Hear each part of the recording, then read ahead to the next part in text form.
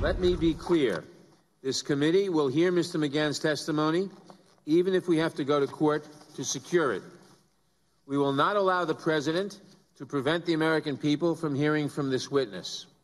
We will not allow the president to block congressional subpoenas, putting himself and his allies above the law.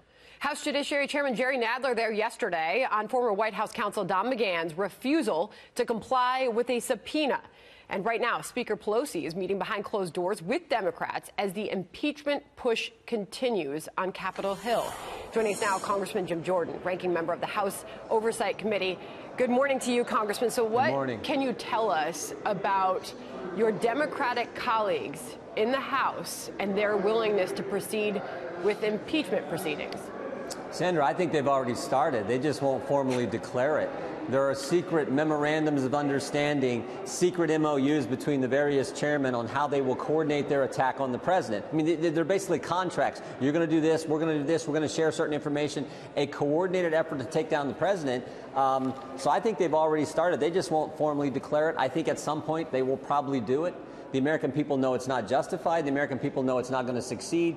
But I don't think the Democrats can help themselves. Remember, after all, on the very first day of Congress, they introduced articles of impeachment.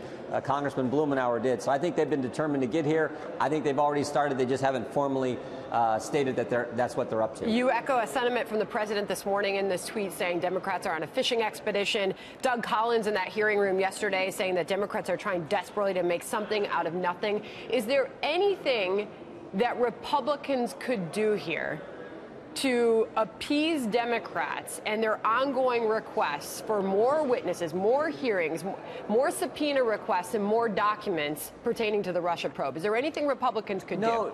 No, because they're ridiculous. You got the Ways and Means chairman saying, I need private citizens' tax returns. I'm demanding that I see the president's tax returns. You got the Oversight Committee chairman say, I want 8 years of the president's business records. You got Maxine Waters in the Financial Services saying, I want 10 years of his banking records.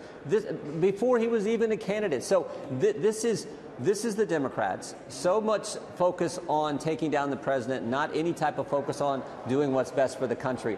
I think this is where they're going to go. So I don't know what we could do to satisfy that. They're bound and determined to do things that we've never seen before. Meanwhile, Congressman, you mentioned the president's tax returns happening just a few moments ago in a hearing room for House Financial Services. Steve Mnuchin, the Treasury Secretary, was asked about the president's tax returns, and he had this response. This is the headline.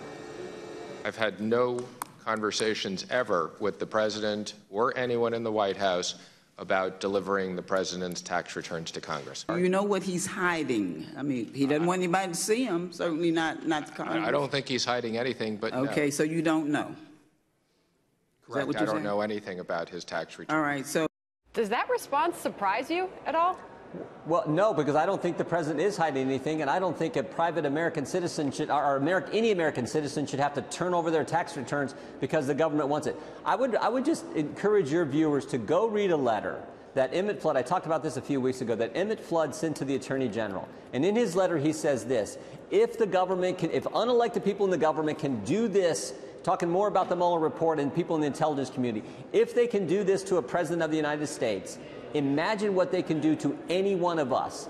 That is a fundamental, and that is why the real investigation that I'm focused on is the one Bill Barr's doing with John Durham.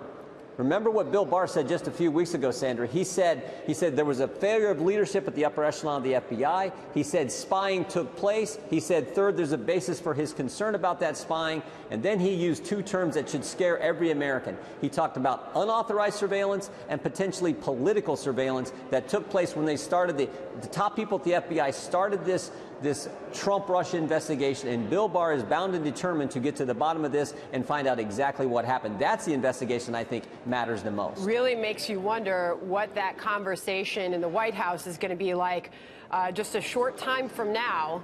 In the 11 o'clock hour, the president will be sitting down. Cameras are expected to be off at this point with Nancy Pelosi and Chuck Schumer, Congressman. Yeah, I mean, who knows?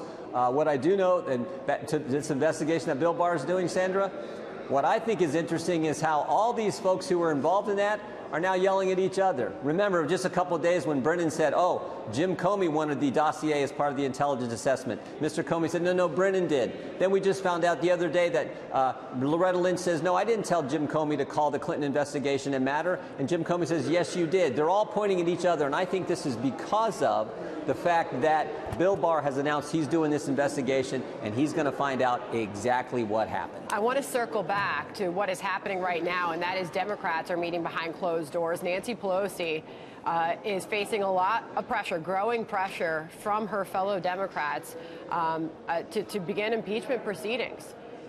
She answered a question yesterday about her party and where things stand. She says we're not divided.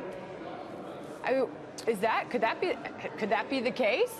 It could have fooled me. It seems to me, as I said before, I think they're going to do it.